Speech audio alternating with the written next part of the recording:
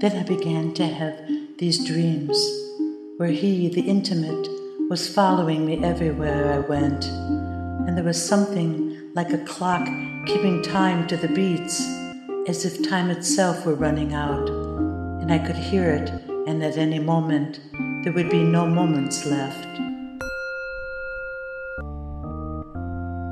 I was held, suspended, helpless, a witness to what he chose to show me, while he every now and then asked this question, "Will you do it, Karima? Will you take her into you?" I felt my peace had been disturbed forever.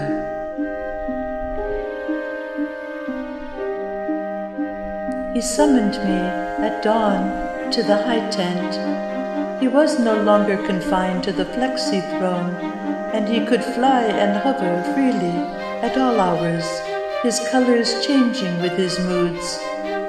His sentence was nearly over, and I went with my thoughts and my anticipation to hear him tell me when we would leave together. It would be hard to leave this world, the only one I had ever known, but I would go anywhere with him, of course. He was my creator, and the only one I loved and knew.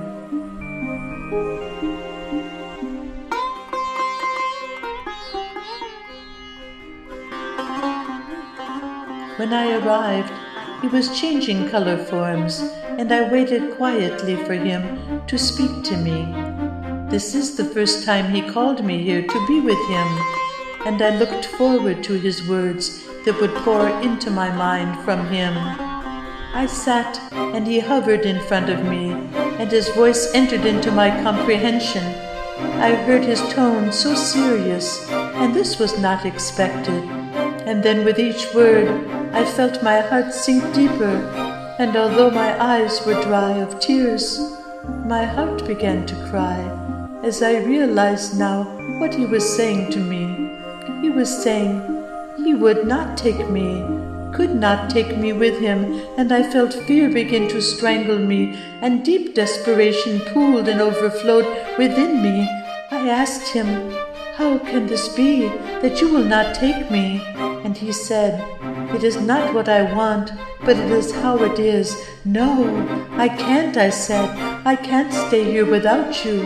I will die of loneliness, as my heart will stop beating the second that you leave me behind." "No," he said, "you can't stay here without me, as here will disappear into the nothingness when I am called back to my world. This is the end of me. No. There is a way," he said. "I will perform the transference fertilization that will place you into Karima's mind, and you will live inside of her, your memories of me and our world. You will not lose them, but you will have them in her dreams, and you will form part of her life, but I will lose myself, and this is death for me. No, part of you will survive, part of you must survive." Night after night, he held me suspended, witnessing places I had never seen. Was this the world he was showing me, the same one he showed my Aunt Karima and made her shatter and break apart? These new dreams did not seem mine. I felt they were hers, my aunt's, as if he were showing them to me from a book. I was pulled inside her coma, where the colors were so vivid that I could not bear their light. I was not afraid, but in a constant state of heightened awareness. He did protect me inside of him, as if he insulated me from any harm. What he showed me I cannot describe, but it was beautiful and terrifying, and had nothing in common with my own life or my world. I witnessed the end of some world. I was the last atom left behind, and all the rest changed energy before my eyes and vanished from my sight. Oh, it was horrifying, and I knew no matter how strong I had become, this was almost too much, and I wondered if I would not go mad, no matter what decision I made. I started to fall into swoons at any time and at any moment, and then these visions would come. I danced on the heads of snakes, and I did feel strong, and the courage expanded through my body. But when I closed my eyes, I saw her. When I closed my eyes, I saw her. He would place her inside of me. She would be the receptacle of me. I saw into her world, and I would prefer annihilation because I know that he will never come back there. He promised me.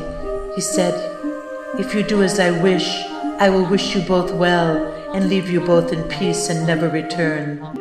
You have free will at this moment, both of you do. I cannot force either of you."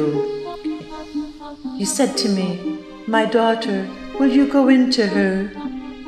And then he turned to me and he said to me, "Will you take my daughter into you? I wait for your answer."